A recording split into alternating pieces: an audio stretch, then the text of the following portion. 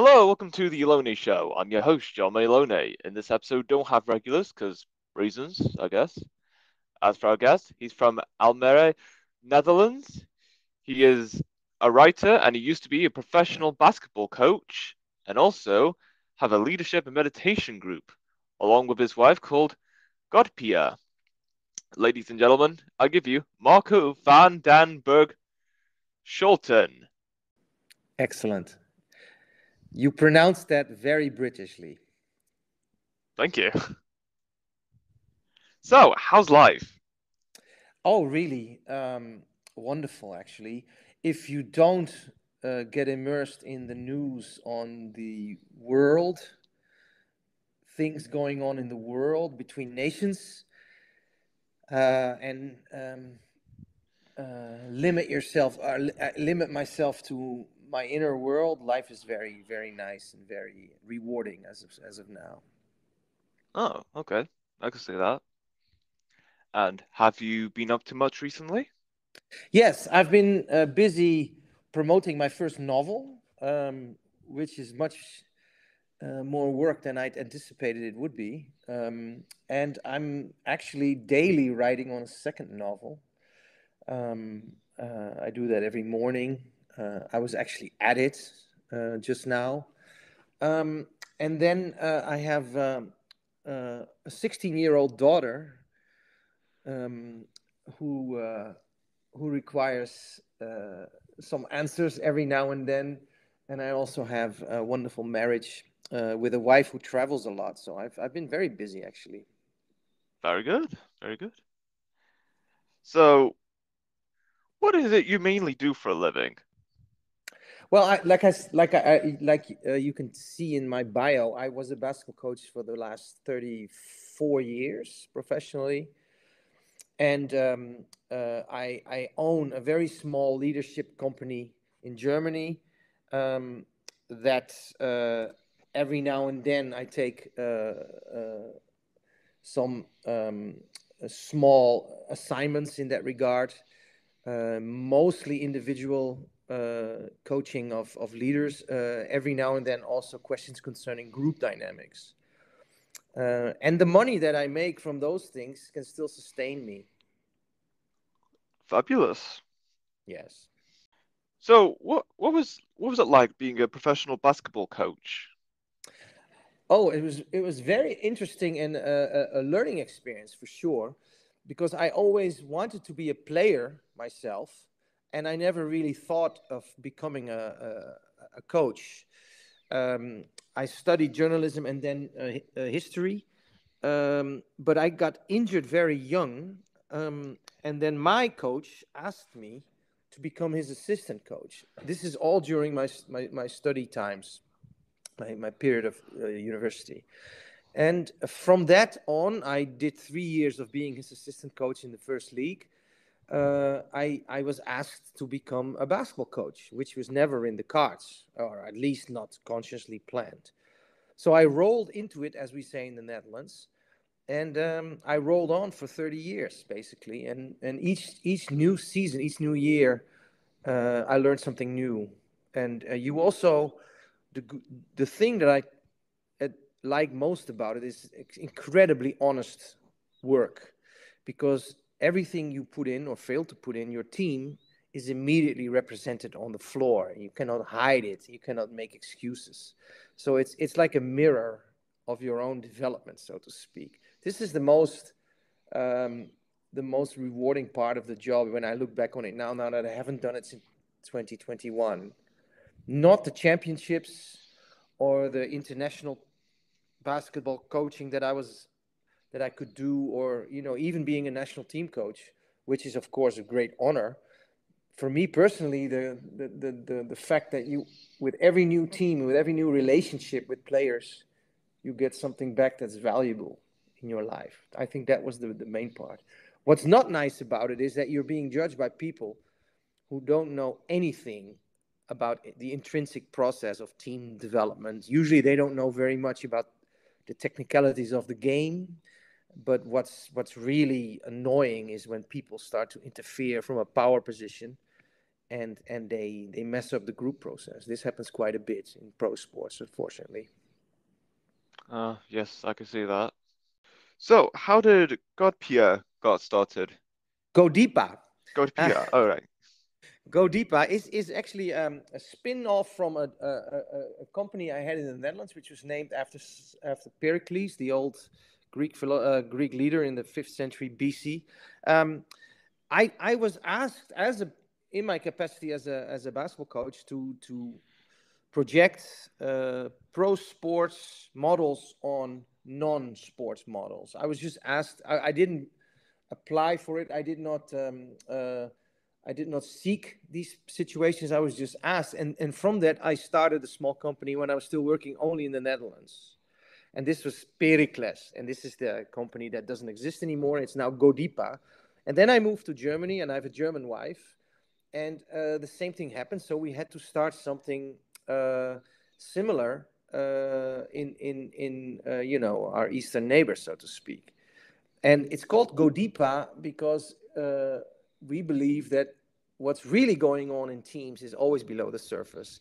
And the word Godipa is actually nicked in English from a very famous Tibetan monk, Mingyu Rinpoche, who always says, "You have to go deeper. You have to go deeper." And my wife and I both thought that was funny, so we we chose that moniker for our firm. And she's a politician, but she also likes to do mediation. Also in her political work, she's really good at bringing different opinions together in a consensus. So her part of it is the mediation. Whenever there's a challenge for a mediation, she's being asked if she has time, because politicians don't have that much time. And I am really basically for two things: leadership coaching, individual leadership coaching, and group dynamics. Those are basically also my only two levels of expertise. And I say that with great humbleness, because my expertise is really limited to the area of what happens in competitive sports teams. Okay, interesting. Yes, that is very interesting, actually. Yeah, very nice. And about your novels, how many Mhm. have you written or in the process of writing so far? I've written one, and it took me 33 years. So, I'm 58 now, so maybe there's one more if I live long enough. No, when I was still studying, I was on the threshold of becoming a professional coach, and then I was one, but not necessarily for a life. I always thought journalism is a great stepping stone for maybe writing novels later, so that was always in me. And this novel that has just come out, it's called In Search of Achilles, was synopsis wise already done in 1990. So that's a long time ago. And it's actually set, of course. If you write a synopsis in 1990, if you want to have a realistic novel, which is what I want, it cannot be set anywhere else, really. Anyway, but then the business of being a professional basketball coach interfered with becoming a novelist, because you cannot combine those two. It's impossible. I tried it at the very beginning, and these threads of narration just intertwined in such a way that I couldn't clearly lead a team. Neither could I have a fresh mind to get any words on paper. So I ditched it until 2005, when I took a sabbatical from my work as a basketball coach. And then I tried to write this novel in my mother tongue, which is the Dutch language. I had saved money to be able to do it. So, but after about half a year, about 6 months of writing, I looked at what I did, and I just didn't like it. I didn't think it was good enough. So I ditched that again, having known I at least tried it, and then I went back to coaching. But strangely, the novel kind of stuck around in the back of my mind. And then in 2021, I suddenly had a paid vacation because I had a conflict with the last club I worked for. But I was still on the contract for a year and a half. And then I started writing this novel, this very novel, in American English, which had been my stepmother's tongue for 30 years by now. In professional basketball, the lingua franca is really American English because of the heritage of the sport. Um, and from the first moment on, I liked the tone that I got on paper. And then in about 6 months, so we're talking June, maybe July 2022, I finished the first version and I immediately wrote the second version. And that took me about 2 months, 2.5. And then I thought, well, this is actually good enough to be published. And I started sending it to the United States because it's written in American English. And to try to get a publisher on board, which took a while. But then after a while, there was one publisher. They call that an indie publisher. I didn't know all that when I went through the business. And they said, okay, let's do it. And then it takes another year before it's on the market. But now it's been on the market for 3 weeks, 3.5 weeks. Fabulous. Yes, that's very the fact that it finally gives birth, so to speak, when it just keeps hanging in your head. Into a book that you can hold and look and see. And that's again a very rewarding experience. So it got me hooked. So now I'm writing a second one. Very nice. If you could live anywhere in the world, where would it be? I would go on an Alp at about 1,500 meters. So the small alpine village would be like 500 meters below, where there's one grocery store, maybe a butcher, maybe a bakery, where in the winter you have a little bit of skiing, enough for dilettantes to come, but not like a hosh posh ski resort in your area. And in the summer, you have the clean air and the great view. So I would love to live on an Alp in a very basic wooden hut that has everything you need, but no excess. So you have running water, you have normal bathroom and showering opportunities. You have maybe a wooden stove to keep you warm. You can cook. You can get clean water really nearby. But that's about it. That would be my ideal environment to live in. Fabulous. Fantastic. Yeah, you like that? Yes, very good. If you were given 500 acres of land, what would you Mm-hmm. use it for? Um, I would probably um, invite my mother to come live with me to grow a vegetable garden. Give her also a little place for herself. I would build again this hut that I just mentioned for me and my wife and my daughter to visit, and my brother and his family to visit, and friends. And other than that, I would let nature run its course. Wu wai, as the Chinese say. So I would hope some beautiful trees would grow on it, different kinds. I would let a stream run through it if that would happen. I would take care of the soil in that sense that I wouldn't let it grow into a paradise for weeds, but at the same time I wouldn't over cultivate it. I would cultivate the part that I need for my vegetables and maybe my potatoes, and maybe my mother is very creative when it comes to tending to her garden. There will probably at some point will be a small greenhouse in it with which would grow. I don't know, maybe some tropical fruits. I don't know, but she's very creative. But it would be only a small part. The biggest part of the land, I would allow nature to reclaim it, which is what we should do. What we all should do. Nice. That's Mhm. great. Yes. Do you have any tips for me to get that kind of life?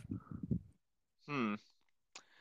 Not all I can think of, but what is important is always find whatever land you can and make the best of it because, well, during these times, during these days, there's not much many open land available. It's all being used up for construction of houses and real estate or whatnot. So, Yeah, and monocultural agriculture. We in the Netherlands have way too much of that, which is really bad for the soil, and the earth doesn't regenerate. By the way, you're British.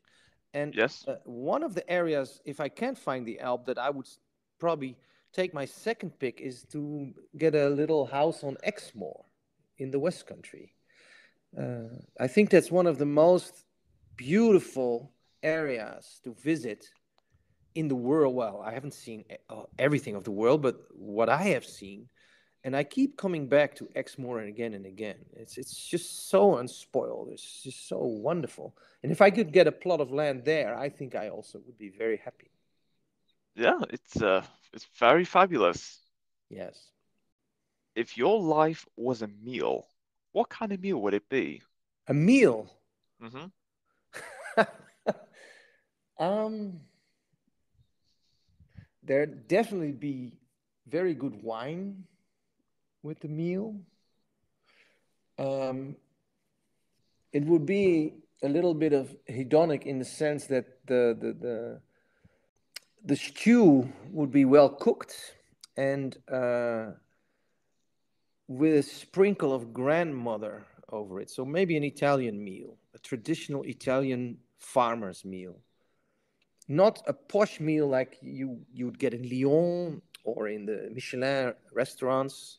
There's nothing wrong with that, but that's not really what translates my life correctly. It's more, um, what does the season have to offer on the farm, and then make something beautiful out of it in a very primal way, but at the same time in a very natural way, and then use it to connect family, friends, celebrate the joy of life. I think that would be a kind of pretty good description. Fantastic. And music. There would be music. I would have a cantatore, Italian cantatore present to sing songs and then take a bite and then sing another song and then take requests when everybody has had enough wine, and he'd have some, a pianist with him and a guitar player and maybe a horn player. Yeah, something like that. Yeah, very good. Yeah, What's the best way to travel? by train, Yes, no very doubt good. about it. No doubt about Abs it. Absolutely. Yeah. What is your favorite quote? Um. Okay. I would have to go to China for that. Um, and there's a couple of them in the Lao Tse. And the one that I would like to use is this one, 81. I have it in front of me now. And it says, truthful words are not beautiful. Beautiful words are not truthful. And because I'm trying to write a novel that interests people who read it, I find this to be a great guideline. There's, of course, way more depth behind it, but so the thing that I really admire about this quote is it's very practical on a simple, rational level, and at the same time, it's incredibly deep, so beyond the rational level, which is what a good book should be. At the same time, um, I believe good writing, this is just my opinion, this is my taste really, should be as far away from showing off, uh, being erudite, having great knowledge, having an incredible vocabulary. It should be as far away from that as possible, and it should cut to the core. This is the style that I like the best. So that's why this quote from Lao Tse is something that really resonates with me. Fantastic. Hmm. Where do you see yourself 20 years from now? I'd be 78 on that Alp with my wife, probably with a really nice dog, and hopefully my daughter visiting every now and then, maybe even with that plot of land that you gave me. I mean, you're really you sparked my imagination with that, um, and hopefully looking at a better world when I look out. But but I would like to retire. I would never want to retire, but you know, slowly fade into the sunset in that kind of an environment. Very natural, very clean, with the ability to be on your own, at the same time still be connected. Not in a city, for sure. And I hope I have at least written one or two more interesting novels. Not that I necessarily have ambition to be like a big star. Actually, I don't have that ambition at all. But I want to write deep, serious literature. And if I have been able to find the source for that as it is available to me, to my life, to my abilities or lack of those, then I think I would feel very rewarded. At the same time, I would want my marriage to still be harmonious. Yes. Yes, very good. What could you give a 40-minute presentation on without any preparation? Oh, I would say group dynamics, in, especially with the connection to sports. Um, I'm very interested in the crossing of philosophical schools of the world. They call that comparative philosophy. So trying to connect, let's say, our culture, the Western culture, which in English they call the Occident, with, for example, the Chinese culture, maybe the Japanese culture. They're connected. This is a topic that I've been studying since university, and I was really in the 1990s. I was one of the very few students who took classes in sinology, um, and I think I could, I could at least speak about my perspective on the different roads that these traditions have gone without preparation. I don't know if I could be really academically cohesive, but I'm not really a truly academic thinker in that sense. But I definitely um, could do that. Then, of course, any topic that has to do with the technical or tactical side of basketball, I could go on and on. I mean, just give me a small bone, and I'll make a whole meal. Um, I think those are the main things. I love to talk about literature, but I'm not sure if I'm a scholarly level. But that definitely interests me. But certainly the group dynamics in professional sports teams where winning is the goal, and also some topics from comparative philosophy. For sure, those two. That's actually that's a very good presentation. That would be very useful. Yes, well, you're recording it, so if you throw it out to the world, make sure that people can cut this part out. Who knows? They might, you know, order Godipa for an assignment, whoever, whatever. You never Yeah, know. yeah, absolutely. What is your favorite holiday tradition? Hmm. I would say hiking. Yeah, Mm, hiking, and if possible with dogs.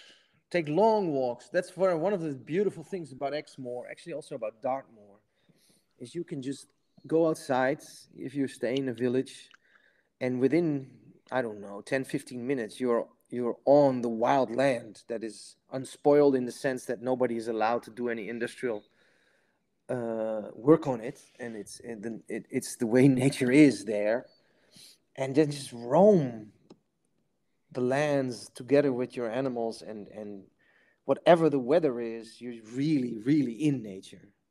I think this is what I like the most. Um, I like that even better than taking in sights, which is also interesting. There's so much culture, of course, to be seen, to be learned from. But I believe the hiking part is probably my favorite. Yeah, I would say so. nice, nice. Yeah, If my second book, by the way, the first book is really more on an individual's perspective uh, in his search for values. You could actually say maybe that it's kind of like a search to battle the loneliness he feels in his culture now. Second book is more about freedom, and I actually located it in an area that's very similar to Exmoor and the West Coast beaches, because that area has always inspired me. So as we speak, I was just writing. A piece of paper is in my typewriter, half a meter away from where I'm sitting now. Um, I was actually in that world mentally. So Yeah. Sweet. What is the best way to start the morning? Well, I do. I call my wife when we're not together, uh, and then I do some Tai Chi outdoors. Um, we're very lucky here in the Netherlands where we live. We have a terrace on the water, and you always have the fresh air basically and the beautiful sunrise. Always different colors. Every day is different. Um, and because I've always had a active job being a coach, now that I'm sitting a lot more, the blubber is coming quick. So I need to find ways to keep moving with that more sedentary style. So I wake up, I take in the fresh air and do a couple of Tai Chi things. Nothing special, but it still gets me started. And then absolutely the old black gold with a little bit of cow's milk. The coffee is, I cannot do without the coffee. Ah, yes, the coffee. And then I usually listen to the British version of Classic FM to get me started. Yeah, Ah, very that's my. nice. And then I sit down because I always write. Like I said, I write in the morning because you're still half connected to your subconscious, and I believe writing is in the end a subconscious activity, or at least um, crossing the pathway of the subconscious with the conscious. And I find that my the sentences and the words that visit me are the freshest. So that's basically my morning. I don't eat until 10:30, and I've done a lot of writing by then already. Ah, all right then. What takes a lot of time to master, but it is definitely worth it? Um, Letting go, Yeah, non-grasping, the human predicament, non-grasping, merge with the dust, be- understanding life more deeply. And with understanding, I mean the non-grasping, so not naming it, which is crap, but actually unnaming it. The Chinese call that merge with the dust. I believe that's extremely important for each life, and everybody finds his road in his own individual manner, but it doesn't happen completely if you don't learn to let go of the grasping part. It's yes. with great sports, for example. You need to, let's say my sport, basketball. And I actually also play tennis, but that's not at the same level. You need to master the techniques, and your body needs to become one with the techniques. But after that, the true way of playing, because it's such a creative game with constantly changing environmental obstacles, is with a totally open mind, a flexible mind where you can just very quickly respond intuitively and naturally. And this is the letting go part. If you say, I must dribble like this, pass then, like a robot, you're actually not playing the game. The learning part, the fundamental part, the learning of the right toolbox for yourself is absolutely a repetitive process. But you only become really good if you can actually transcend the logical element of it. If you can incorporate your whole being with your techniques into being totally open to every new situation. That's the letting go part.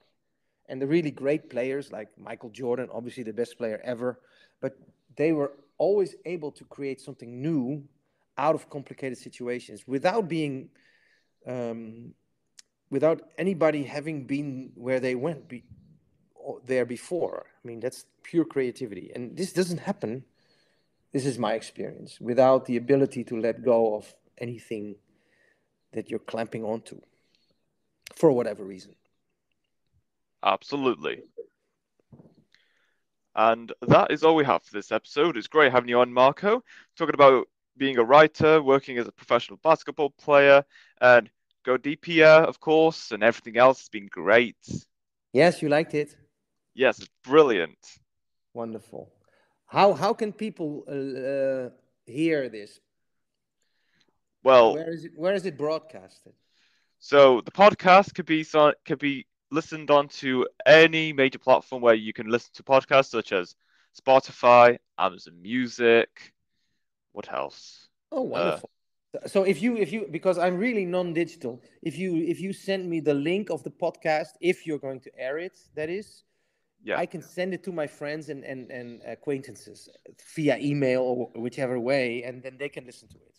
Yes, exactly. From whatever platform you can listen on any podcast onto. Wonderful. And when do you think you will air this one? Well, with a lot of episodes, it will take like a few months, perhaps, because I had so many guests and there's so much of a queue. It will certainly take a few months, maybe Okay. 2 or 3 months, perhaps. But other than that, once the episode does come out, I will share it. I'll send you the link and share it with whoever you like. Oh, wonderful. You've been so kind. Thank you so much. You're welcome. And with that being said, until next time, stay tuned for more.